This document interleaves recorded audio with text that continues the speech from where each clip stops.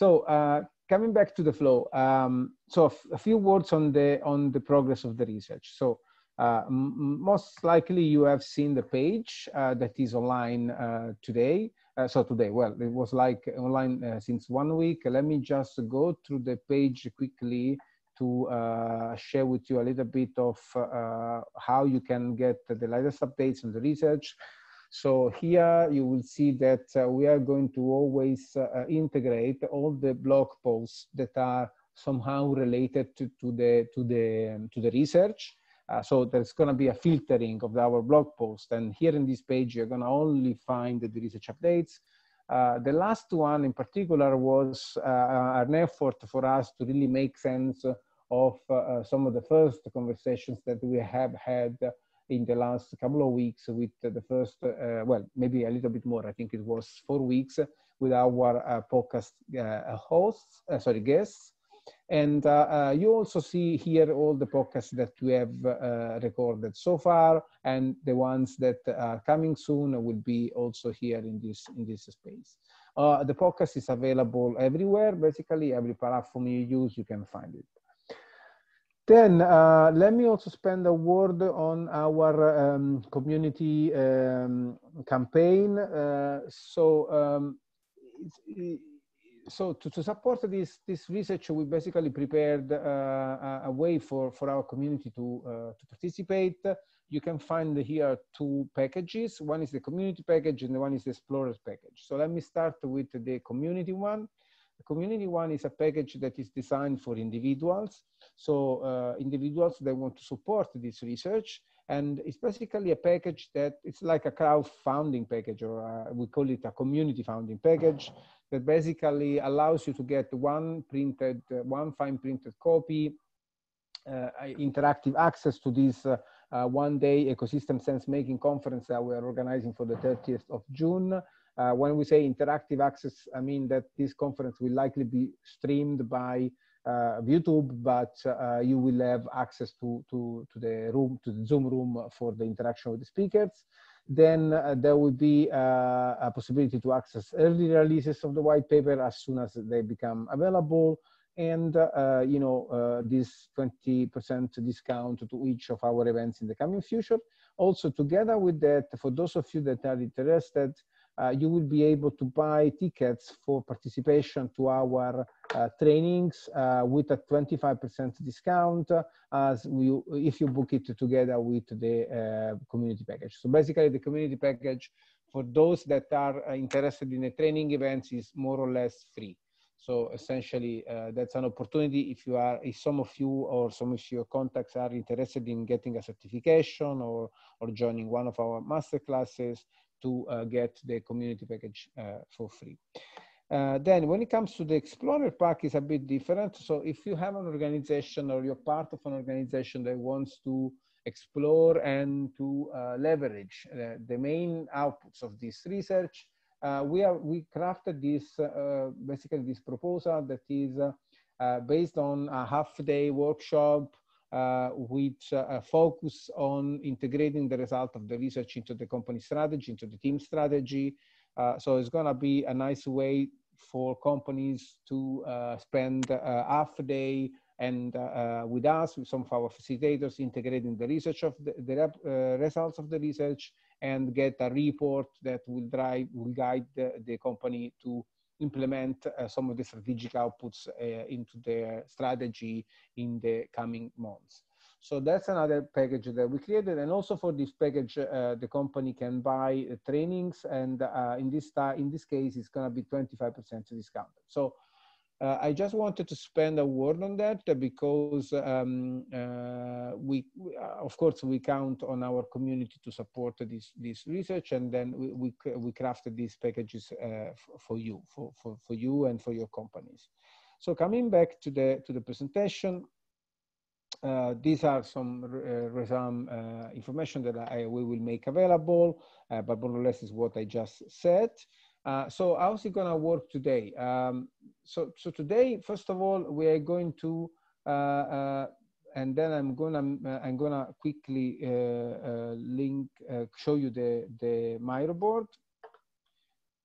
So first of all, we're going to spend the first probably half an hour together with Stina, introducing you to the main inside space that we created after this first essentially six, I think, if I'm not wrong, 6 interviews.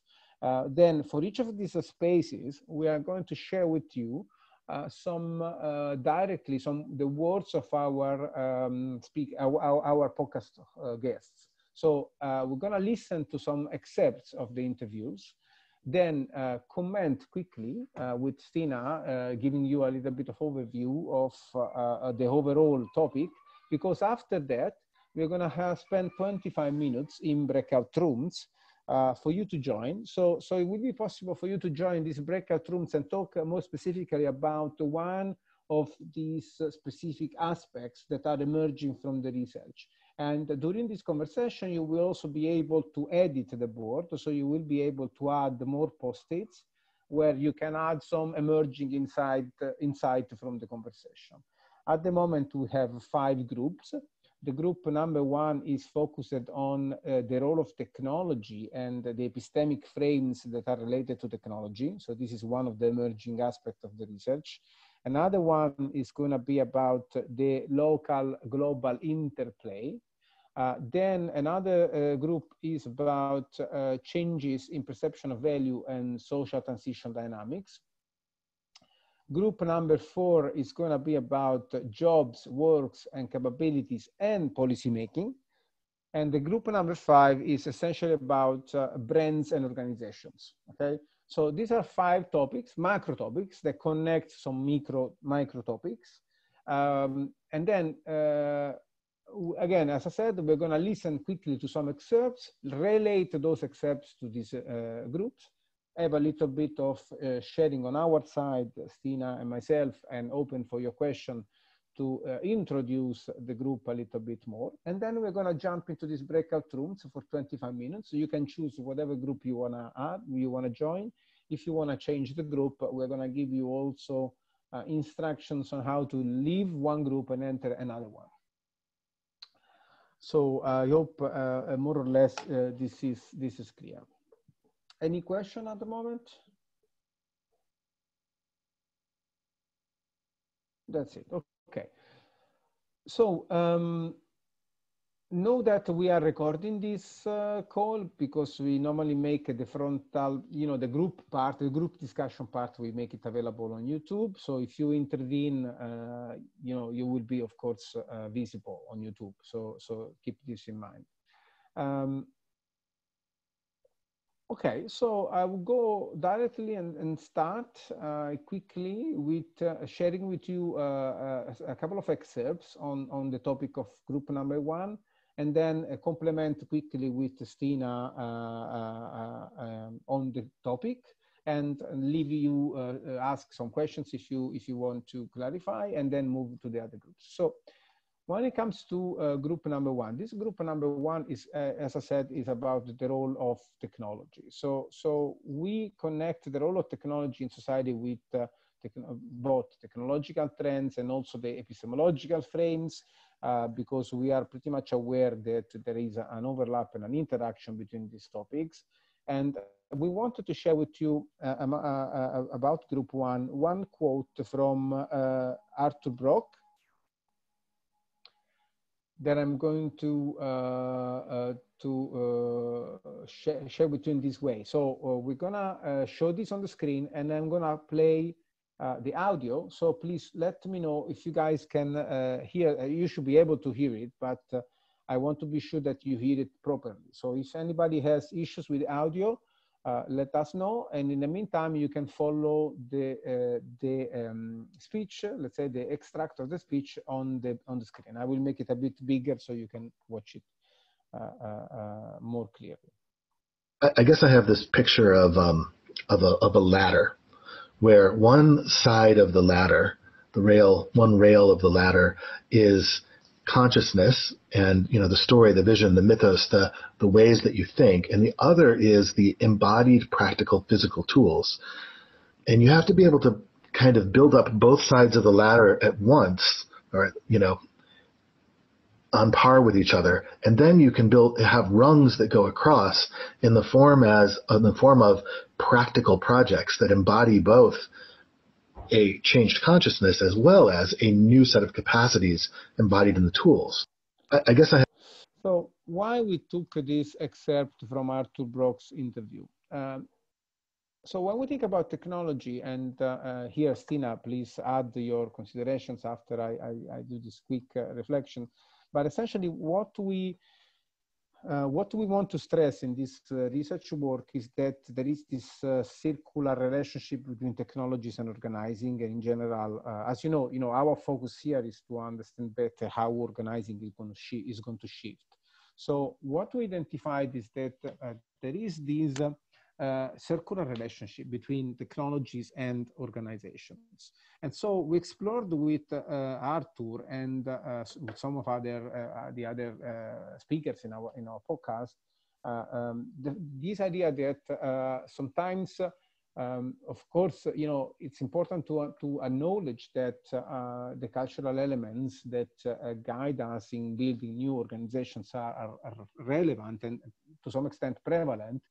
But the need to design different technologies is acknowledged as designing a different technology can enable a different way of organizing. So one thing that we want to understand better is this relationship. Should we focus more as designers, organizations, or brands in creating new technologies so that these new technologies can enable a different way of organizing? So for example, that was our starting point in actually interviewing Holochain. As you know, Holochain is at least, praises this idea that is based on a naturally bio-inspired design patterns. So the question is such a technology that is much less universalized, much more centered around the local elements and the agents, is going to make it possible to design new organizations? This is a question that we want to explore. So that's one starting point for those of you that want to join the conversation on technology. Stina, do you want to add something based on your experience in interviewing Arthur? No, sorry, I'm having a little bit of a computer issue at the moment. So I basically can't see my screen. I might need to just restart my computer. Okay, that's fine. So rejoin, I will wait you here. I will move into group number 2. So when it comes to group number 2, I want to share with you a few quotes. Where I think in group number 2, I only have one. So I'm going to share with you this. And group number 2 is the group that regarding global local interplay. Sorry, not this.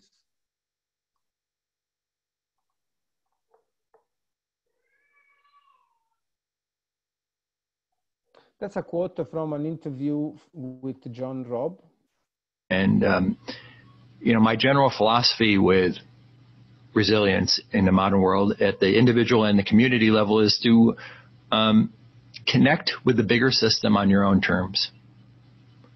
So what that means is you build enough productive capacity or reserve capacity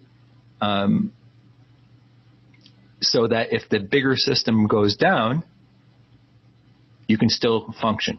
You can still achieve your goals. But on the other hand, you don't want to totally disconnect or overproduce at the local level to the point where you are competing with more efficiently produced stuff at the macro level. So we decided to quote this aspect of from John Robb's interview because it's crucial to understand what we believe is going to be one of the leading opportunities and one of the leading aspects I think we need to understand of this research. So it appears that in the transition, especially in the wake of COVID-19 outbreak, it appears that we we will need to relocalize part of our productive capacity.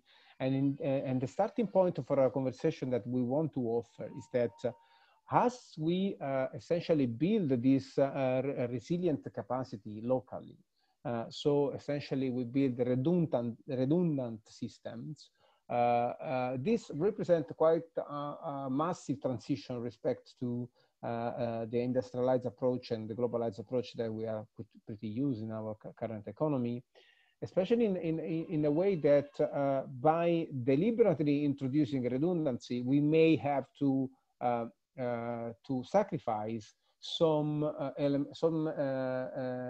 aspect, to some extent, the efficiency. So this is one point that we would love to really let you discuss in the breakout room. So what happens as we move from the globalized economy into an economy that is much more an interplay of local and global? And what does it mean in terms of user expectations, and what does it mean in terms of entrepreneurial opportunity as well? Because this is also another pretty important aspect that that needs to be highlighted. So this represents most likely a space where entrepreneurial activity, also in forms of platforms, can play out in the coming years. So that's another thing. Stina, you back, right? Yeah, now it seems solved. Do you want to add something on group number 2? No, from what I heard the last. I think that's, I mean, we also talked, I think maybe one thing, but I don't know if you already mentioned, if it was before I jumped in, but it was this, we had this conversation both with Michel Bowens and Thomas Diaz about global knowledge networks and local production, but that I think you already well, I didn't stress this point, but you're right. Actually, this is worth mentioning because it's a recurring element that came out with several in our interviews. So the Fab Citizen, that's the blue post-it there. Yeah, there are the blue post-its here that can be explored, but in general, the big point is increasingly we see local fabrication, local economies to the local paradigm to work out when it deals with tangible stuff, and the globalized market to deal with the light stuff, as Michel Bowens made it clear. So that's another point that I think we think it's important to discuss. Then when it comes to group 3, that is more related to social dynamic, cultural dynamics, and changes in perception of value, we want to quote you two speakers. One is John Robb, and one is Anna Angelic. So let's start with John Robb with a couple of excerpts that are more related to understanding the transition between markets and networks. We believe that this is really important to listen. So let me share it with you.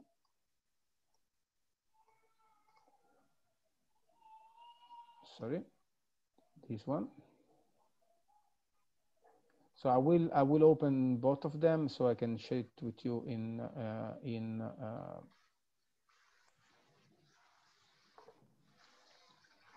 okay, it's actually 3 excerpts that we believe are really important to figure out. So let's start with this. You know, we as a society, each of our societies make decisions as groups using these methods. One is tribes, T. That's in the past that used to be, tribalism. It used to be, very crude forms of ways of organizing or kind of relationships between people. Most recently in modern history, it's nationalism. It provides us cohesion. It lets you know who is similar to you or who's working on your side or should be working on your side at least. So, tribalism is an important kind of decision-making methodology. Second is that institutions, that's basically bureaucracies. Like Max Weber would say, bureaucracy is the kind of the cockroach of organizations. It transformed us into the modern world. It made science possible, made corporations possible, made big governments possible, allowed scalable infrastructures possible.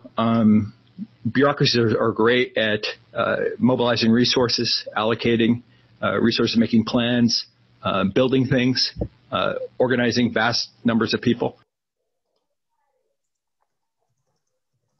What we need to have for a world that changes that quickly is a network decision-making system. And I think what we're seeing globally is some form of that develop. You know, it used to be that you'd have to, as an individual, determine whether something is true or not, and that you'd have to have institutions protect you to make sure that you only had this true information. But in a network world, I throw it out to my network, and we think as a group. There's always somebody in my network that will say, "Hey, that's wrong. That picture is false. That's misinformation," or that doesn't tell the whole story. Here's the rest of the story.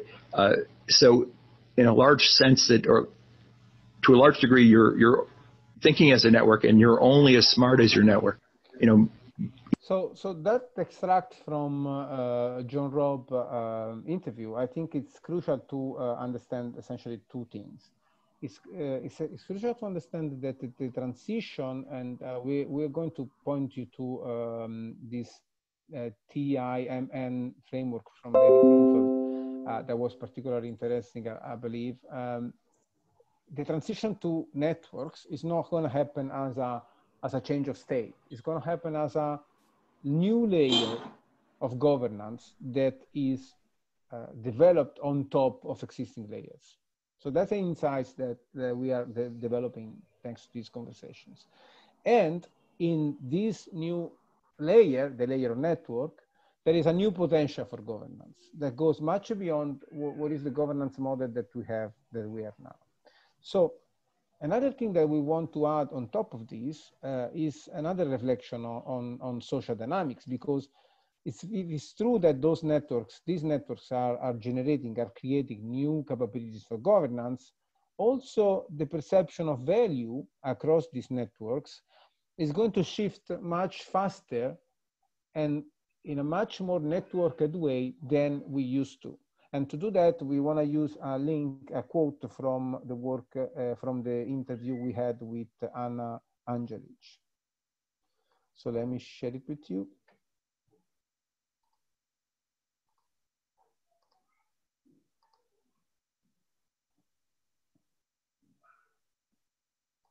We have the opportunity to combine our own aspirations. Maybe I'm really into sustainability, but I'm also into fashion. So how I'm going to combine those two things? I'm going to buy sustainable fashion, but I'm also, what else am I going to do in a sense? So I think we are influencing each other. We have the means to influence. We always influenced each other, but I think now that's more visible, and that's why trends move so fast. Because the influences come and go and spread, and then they're contained. So in a sense, what we are seeing that more is that the role of brands are to sort of tap into that mood that is already happening, what people are already talking about, how people are already starting to behave, and to amplify certain behaviors.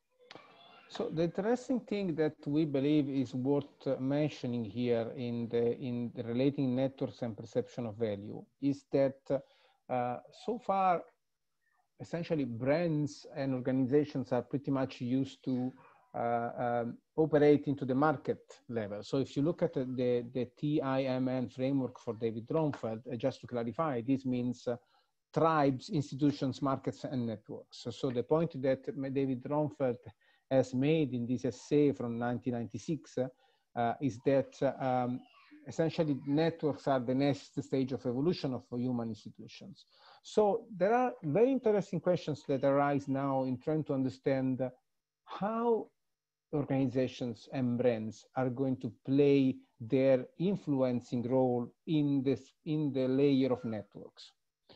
So we are pretty much used to how brands work in markets. So essentially, Anna, for example, in the interview made very clear that marketing is about convincing someone that if you buy something, your status will change, you will improve, let's say. But the big question is, so markets and buying, markets are related to the idea of consumption and buying something. So when we move into networks, how is it gonna work? So these are very interesting questions to look into, and look into the meaning of the brand as we move from markets into the age of networks. Stina, do you want to add something on this? No, I just want to also, for the housekeeping, Marc-Antoine, you're happy to comment in the writing, or also now if you want to add something live, let us know. Yeah, especially I think we are happy to get here some highlights from your side, especially if you guys can relate to the interviews. So if you have something that you want to remind, for example, the group about an insight that you had during listening to these interviews related to the topic, you are really welcome to do so. Otherwise, maybe you can add the post-its during the breakout sessions. I just wanted to make the point that a lot happens, of course, at the interface between the groups. I mean, the point in writing. Well, that's true for true. That's true for sure. Sorry. Yeah, I mean, we just use this breakout idea and clustering of groups as a way for facilitating topical conversations, but we are pretty aware of the contextuality of everything, as Nora Bateson would say, you know, so everything is pretty much interconnected. All of these conversations, you can explore them in the contextuality of all these topics. So you're right. So coming back to the flow and looking into group number 4. So topic number 4 is about policy making and jobs, works, and capabilities. So this is something very important, we believe, and it's all about understanding what is the impact of these patterns into the existing institutions and the existing social agreements that we have. To explore this, we are going to piggyback mostly on James Carrier interview. So yeah, that's a bit a series of quotes. So let me just open them. So first these two.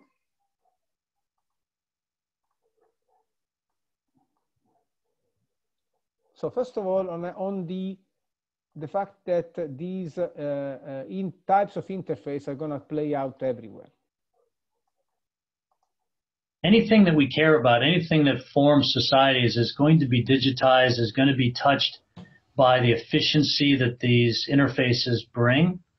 And therefore, understanding how they work and why they work is critical to almost any job that we have, no matter where we sit in the economy. And I think while that will be, it'll play out in different places at different times, I think taking that approach and that attitude to realizing it's going to touch everything, I think is the best way to begin the experiment of trying to understand what's about to happen over the next 20 years. I think it's the universality of the interfaces and just the data collection. If you look at how the world works before the internet, it did not appear to be driven by math. But in fact, if you look more deeply, you will see that it was driven by math. It just, we couldn't watch the math happening. I think so the point that James is making in these two quotes, it's about the fact that when he speaks about this interface, he's talking about markets, networks, sorry. So platforms in a way. So I think in James Carrier points, it's a bit of a mix between networks and markets. But the point that he wants to raise is that once you can organize a particular context or ecosystem or marketplace through this platform interface, which is essentially a way to use technology to connect the players in this market, the advantages that you have in terms of visualizing how this market works are so huge that this is going to play out everywhere. So everywhere we have people interacting and exchanging value, we will feel the need to organize through technology, because this is going to make it visible a quantity of data that we're going to use to optimize these markets, which is going to make it, I would say, a no-brainer to adapt the platform model on each market. So this is the point that he's bringing. And on top of this, I think it's really, really important to focus on the other part of the reflection that James is offering us. So let me just open the 3 links.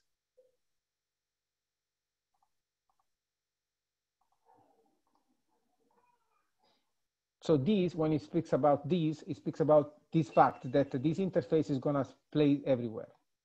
This has 2, in my mind, one really positive impact and 2 negative impacts on society. The positive impact, of course, is efficiency. I can now find the right product or the right service for the lowest price that I couldn't find before. This is great. This is wonderful. It enables all sorts of magical experiences to happen, like Uber and Lyft and whatnot. The negatives that people don't talk about as much are the fact that in most human labor markets, there is a power law. So, for instance, in the United States, I believe the statistics are that 7% of the residential real estate brokers broker over 85% of all the transactions in the United States. That's a big market. That's a small number of people.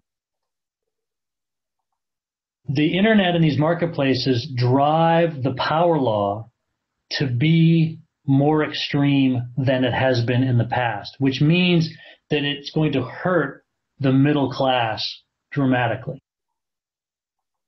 In many markets, the transparency of data is going to drive a steeper power law so that the winners win more and the people who are behind get further behind.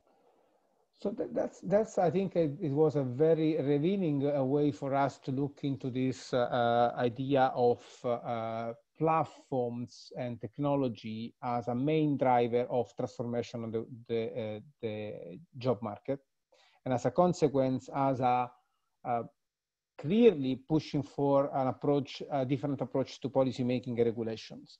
And it's not a case, I think you also familiar with that because we spoke about this in on our blog. If you're not, I think I can signal this to you, that the next paradigm shift in technology is not going to be technological, but as we have explained in this blog post, piggybacking on Ben Evans' presentation and other things, it's really going to be about regulation. So it's going to be about how we, I would say maybe something around here, how we as a society, we're going to regulate these markets. So in this post you can find a lot of insights on this topic. But coming back to the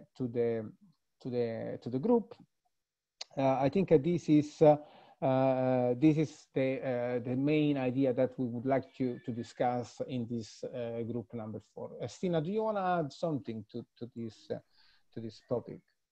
No, maybe just I mean the requirements. Yeah, you already mentioned that it's this view, of course, on the power law can also be like, it's quite concerning from the point of view when we think about like the kind of education that we need and the kind of shifting so much responsibility on individuals also will require entirely new ways of thinking about how we empower people, protect people, and educate people. So I think that's that's something that we really want to explore as well. Yeah, indeed, education. It's one of the topics that it's emerging very profoundly from these conversations that we're having. And we're going to talk about this maybe a little bit more in the end of the call, but we are really thinking about doing some special episodes, some special podcasts on the topic of education, because we really feel that we need to restate and understand how education plays a role in this transition. So finally, the last group is about organizational evolution and brands and also institutional evolution. So how our institutions are evolving, both the private ones and the public ones. And here we're going to offer you two points. Actually, Michelle Bowen's points is a bit of a mix between group number 4 and group number 5. So let's start from Bowen's, that is focusing, and Bowen's it's a trailer because you didn't listen to the podcast yet. It's not public yet. But Bowen's, in a passage of his interview, spoke about the idea that we need to develop these patterns and protocols for the interplay between the public institutions, the government, and the commons through platforms. Right. So I think we have a twofold problem. One is what we have, weak commons institutions. We don't have strong commons institutions yet. And the other problem is that we have state forms which cannot cooperate with these commons, right?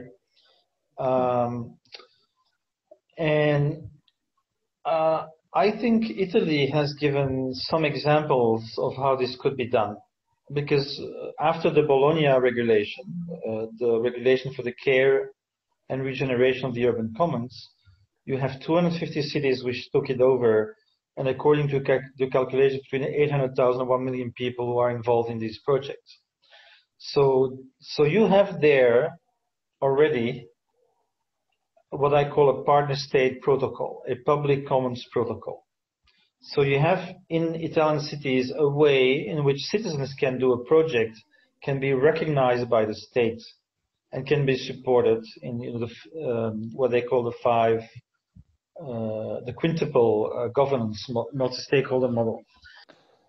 So what is Michel trying to stress here is that we're going to see increasing need to have institutions for institutions to develop the ability to collaborate with the citizens, and in general with somebody that is outside the institution. And to do that, you need to develop protocols. So this interface between the institution, both private and public, we will see in a moment, and the contributors from the outside needs to be regulated with transparent protocols. And we found something resonating with that in the interview that we had with Bill Fisher. That it's also something that you didn't listen yet, which is coming up. And in this interview, Bill is referring to Haier Group, the Chinese company that is famous in the world for having transformed in the direction of being an ecosystemic company. So let's listen to Bill and what he has to say. Historically, most organizations are built to deal with uncertain futures. Things we've done before we're familiar with.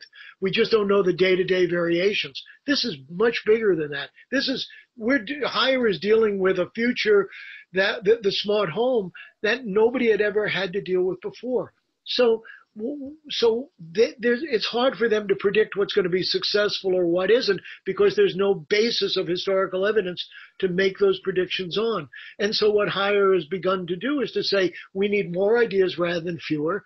Let's break down the barriers that have kept outside ideas away from us, and then let's let people take chances. And who better to take chances than the employees who are either passionate about an idea or closer to a customer and understand those ideas. So here both Bill and Michel are basically pointing out the fact that institutions of the future need to be more able, or in general, need to be able to think in terms of outside-in approaches, and that this capability to integrate outside contribution into the mission of the institution is going to be regulated mainly through transparent protocols, transparent interfaces that you can engage with. So when we think about platforms, we really need to think about this idea of transparent interfaces and protocols to enable the collaboration. So this is another point that we wanted to quickly express. Stina, do you want to add something? Maybe just that there are the two clusters. So we have this like organization and evolution, and then what we see there as the role of the brand, and basically that we we saw that already some brands like direct to consumers, and this was again from like Anna's interview, are already quite doing that from the beginning. So we have like this kind of the incumbents that maybe can like opening up like higher, and then those that build it from the beginning in sort of the DNA of the business model, right? Yes, we increasingly see this somehow this difference, between the brands and the organizations that are native into this age and the institutions that are coming from the age of markets and the need to adapt to this transition. So this is for sure something that is emerging. So that was a way to quickly, in a few minutes, to quickly get you to engage with the topics through the word of the people that we have been able to interview. So now I would love to open the space if there are some practical questions on something that you guys want to add, again, based on the insights that you may have generated by listening to these interviews. But in a few minutes, I would really love to jump into breakout rooms, topical breakout rooms that you can choose and spend 25 minutes in these rooms in small groups to engage around these topics. And the idea is to engage with those topics and possibly add post-it notes. Now you can add post-it notes in this board. It's open for external contribution. You just need to have, I guess, a Miro account. And yeah, I mean, this is more or less what we would like to do in the coming 25 minutes. Any question that you, or something that you want to share before we move into the breakouts? Just one practical. Yeah. So maybe if to deal with how people have chosen the number to make the breakout rooms, maybe. I will do that. So what I will do, if you guys are ready, I will create the breakout rooms. You can write in the chat the number of the breakout room you want to join, and I will put you in the right breakout room. Yeah, that was just a way to know.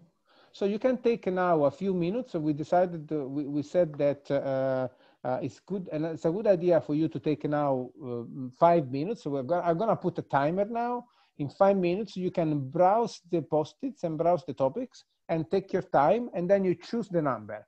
As soon as you choose the number, I'm gonna put you in the breakout room, and then when the timer is done, I'm gonna start the breakout rooms.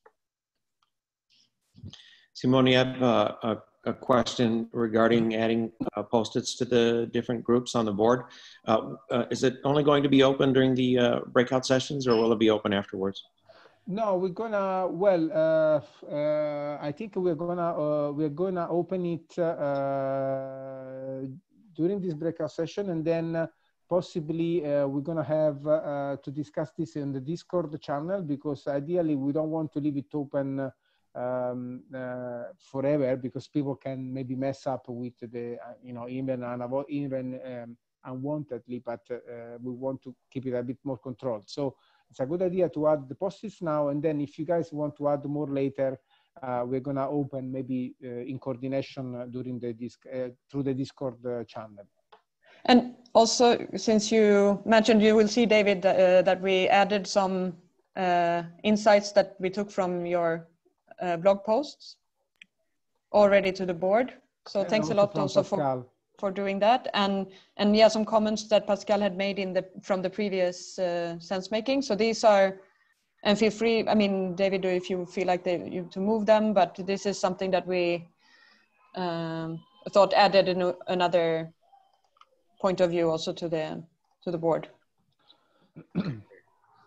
So I'm going to start a 5 minutes timer just to let you guys browse the post-its a little bit and clear up your idea. And then as soon as you have an idea of what group you want to join, you can send it to me either privately in the chat or in the big chat, and I will assign you to the breakout room. And when the 5 minutes are over, I will start the breakout rooms.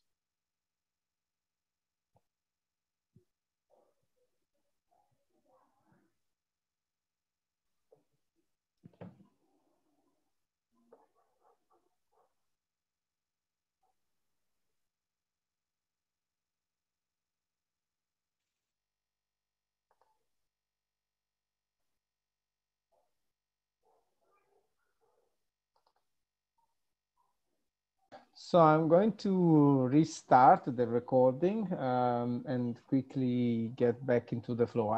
First of all, anybody that wants to share something, I think it was a very good new experiment. My first impression is I want to do more. So maybe we can do some more experiments of group conversation about the research. I think we need more time. We're just getting like warmed up in the exchange, and I think that's where the richness is.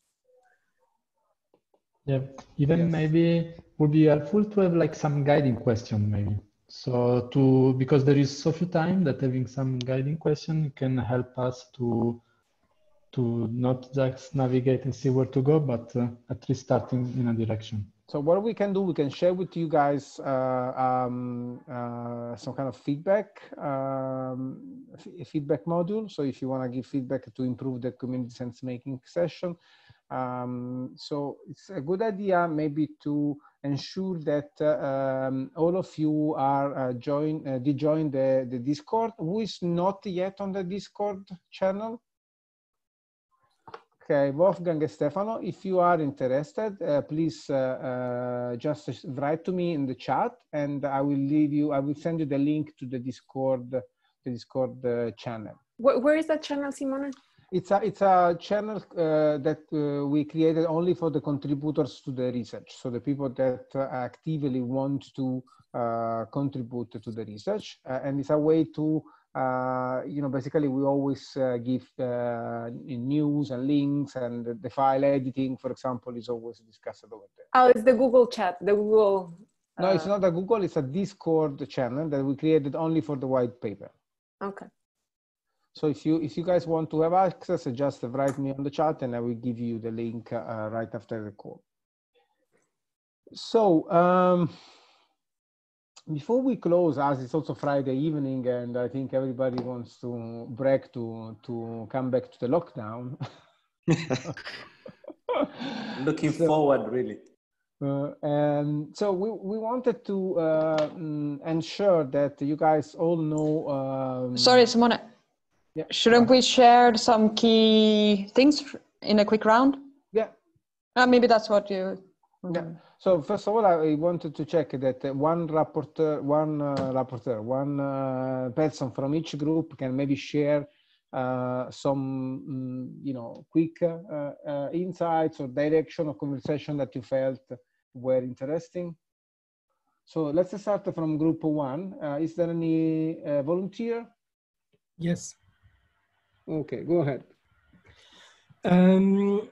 Well, I came with my my concern, which I tried to express in writing. It's that many traditional technologies are not well designed to allow multiplicity, to represent diversity of point of view. So there's a single data model, there's a single way to do things like in Coda's law, there's a single way to express, like in a mind map, there's one mind map supposedly for everybody, and it's not clear who believes in what, if everybody agrees with the categories and so on.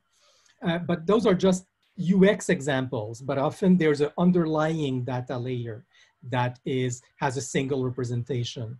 That was my main concern. I think it's a problem with diversity in network things.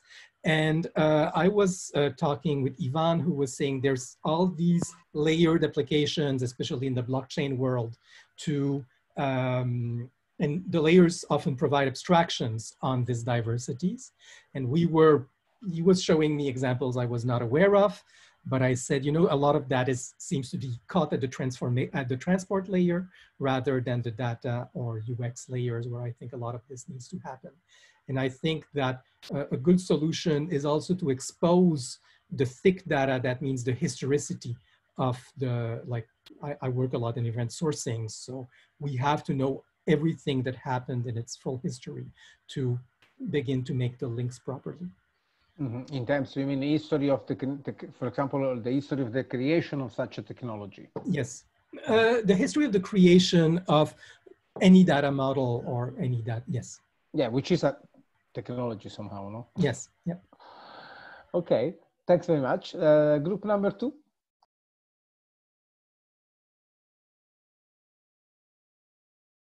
Any? Go on, Renzo. Supporting. Yeah, I think we focus on two areas: the global local interplay challenge and the resilience. And I think we look at I think two examples. One is, I think, enabler and blocker.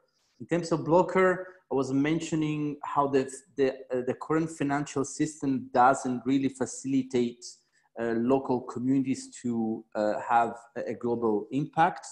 I think from Ryan and Daniel also, they were sharing about how the local networks are not, let's say, acknowledged. They're not very understood from the global perspective, how they could be enabled. So I think we just look at these two areas of blockers and enablers about the global local interplay.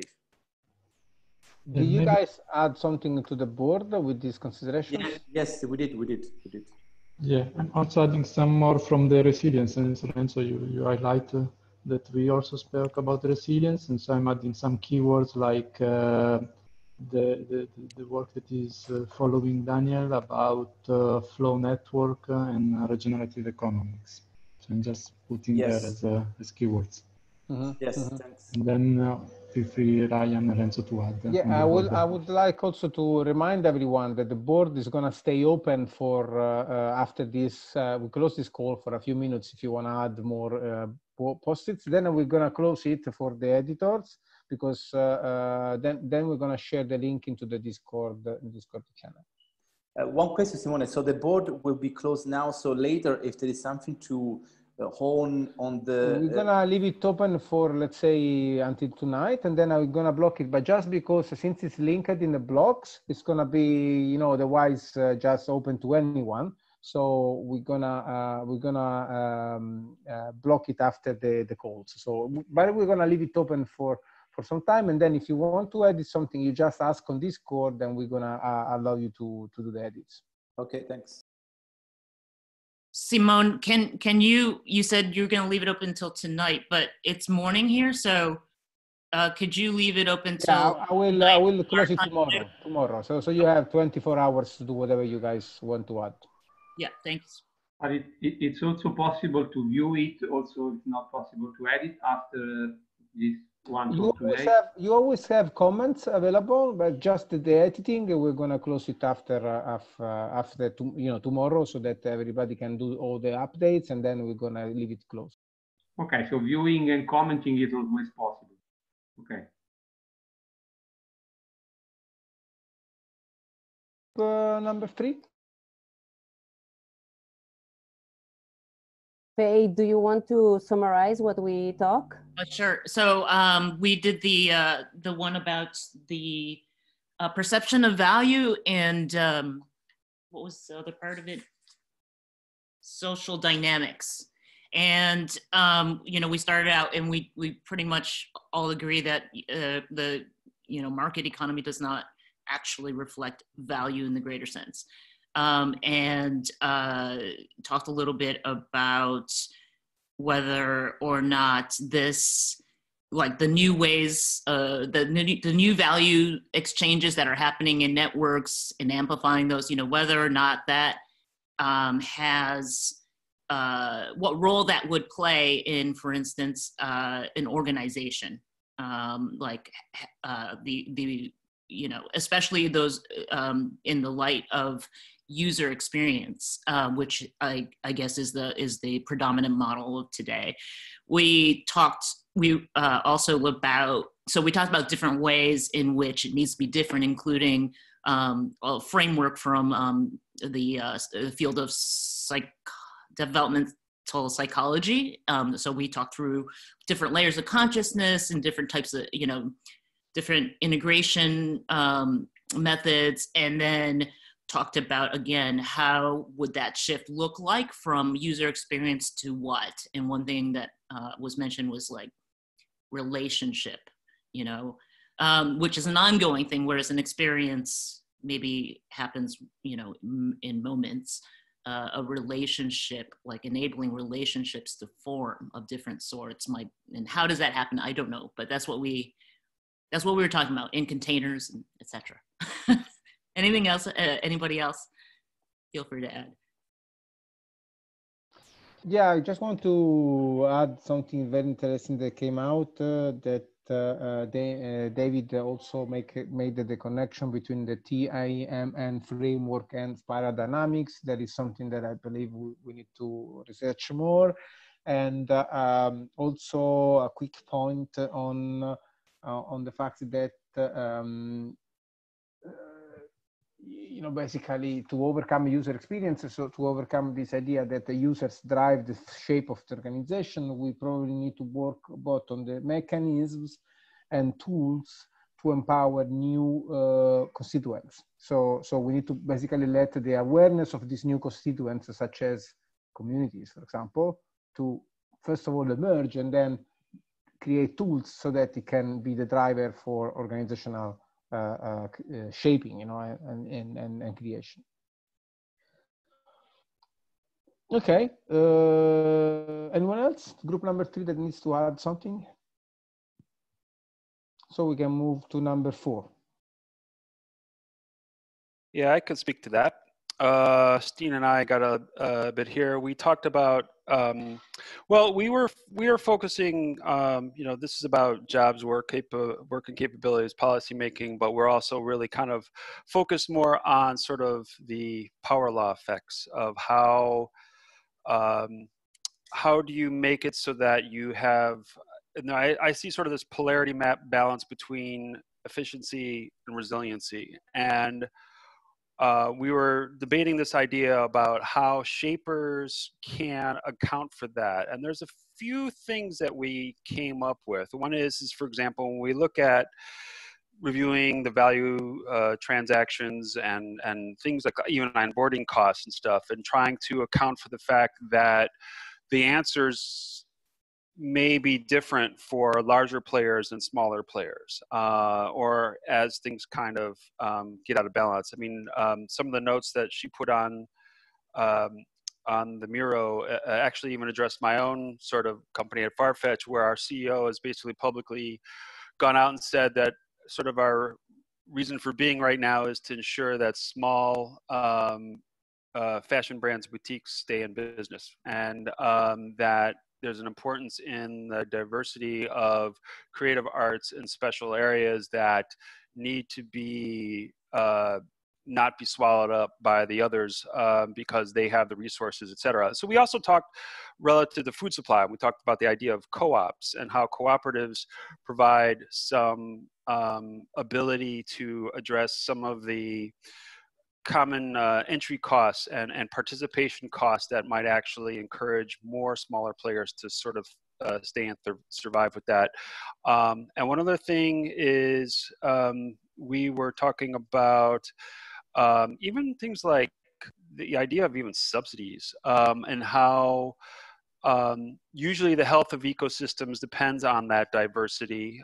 There's always a balance, and usually it's even in the interest of the larger players to have some survival of others for the diversity and health of it, because it's going to be more resistant to shocks and other sort of effects. And so how can you look at ways of being able to tilt the balance a little bit to help subsidize some of the smaller players who would otherwise have a hard time grasping on?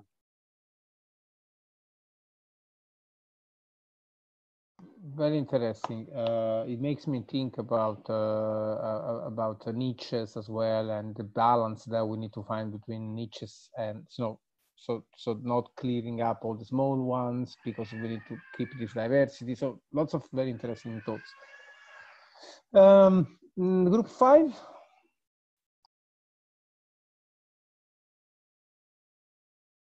Who wants to speak? I can speak to group number 5. Mm-hmm. So we were weaving all of these ideas, and we needed a little bit more time because it's a very passionate subject. But basically, we started with the idea of we started thinking about the organizational level and what that has to do with the individual and identity. And also we debated on the idea that this kind of like new era of platforms, it's important to be open and transparent, and that enables trust. And somehow, like, the narrative that also enables that trust to be transmitted is through this ideas of the mythologies, the narrative, and somehow there's this fascinating idea that how can we enable organizations to be more transparent, and which is in a way that reduces the level of control that you need to apply to the system. So, and that was really, really fascinating. We also talk about the fact that organizations, so how can you build more trust? And we kind of like, we're thinking about methodologies, about narratives, about also behavior, and how do you enable that behavior to happen? So kind of like connected also behavior with culture, and you connect culture with people. So it's really just like a mass of topics that we're trying to connect. Thank you. This really connects with the upcoming interview that we did with Michelle Bowens that is going to be out next week, and the one that Anna with Anna Angelic. So I really suggest you guys to look into both of these interviews. So I would be happy to know to have your feedback after you listen to these two interviews, especially one from Anna Angelic, because it talks about this idea of branding, but the one with Michelle Bowens is also has lots of thoughts regarding reporting and new reporting technologies that may enhance the transparency. As I understand, you mentioned this idea that transparency may be an enabler of lower control. So lower control and in a way also more trust, because it's transparent, you trust it, and then there's a change in value perception automatically. This is definitely very interesting, because I think one insight that we also want to share is that reporting and transparent reporting emerges as one of the prerogatives of the international level. So we spoke about this international and this global and this local layer.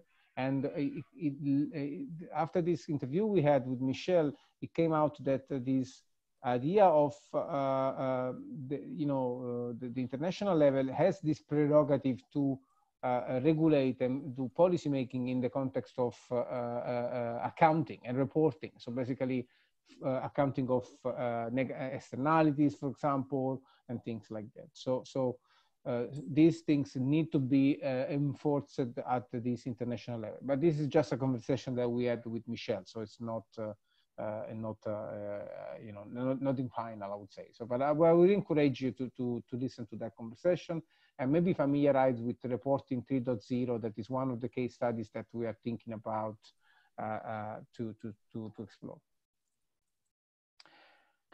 I think there was one more point that came up there that I think we should mention is, especially if you look at the interplay between the brands and the organization, and think eventually of the possibilities of loose coupling, that eventually you have a branded network instead of an organization. So how the value exchange can be better captured and documented, and especially if it's in between the companies or the individual and the organizations. Yeah, sorry, I was distracted. So if it was a question to me, you need to answer, because I was answering to someone in the chat. No, I mentioned one of the one more topic from our group.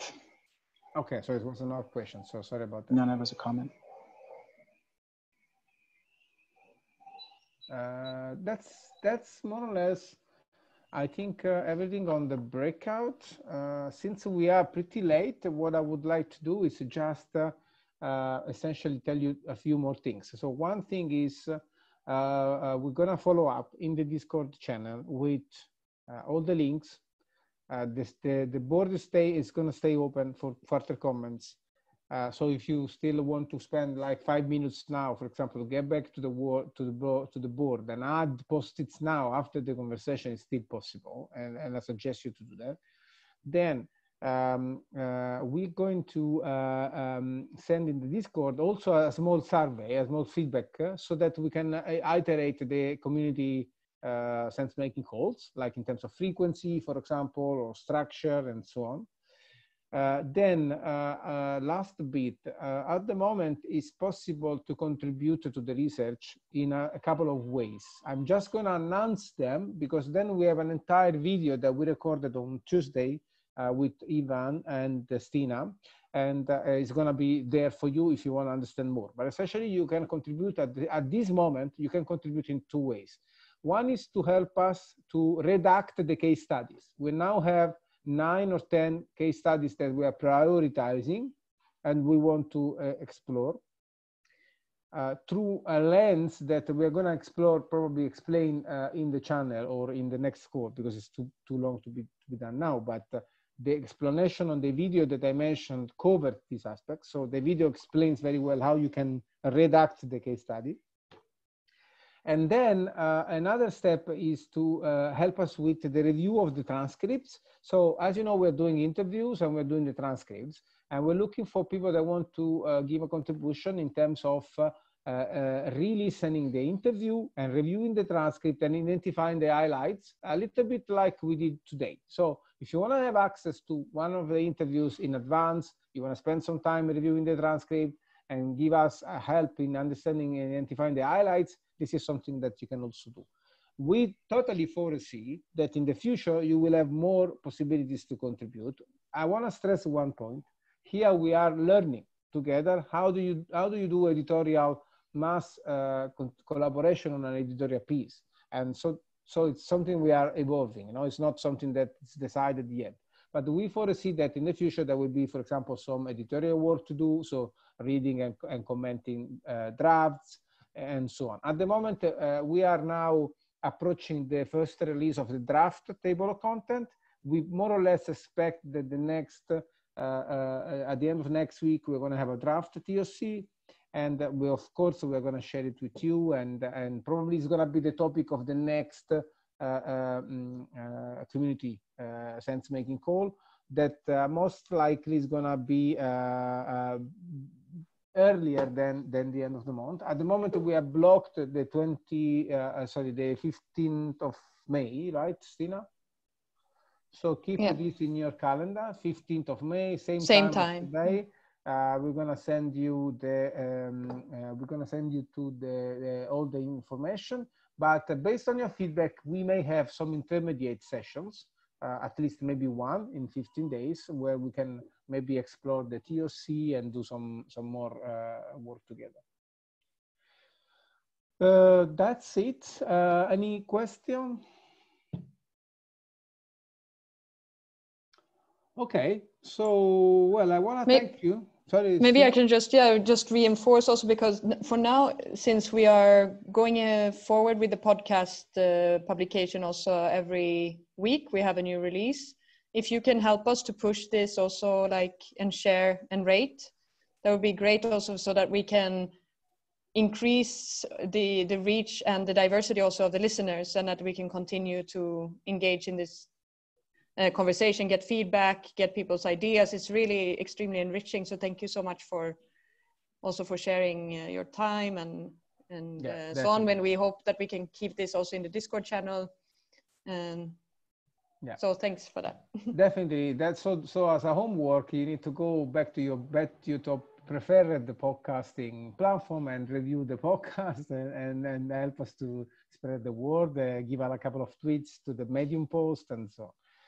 So, well, I mean, I'm grateful to have you, and it's been great to have this conversation with you guys, and I'm looking forward to catch up on the Discord.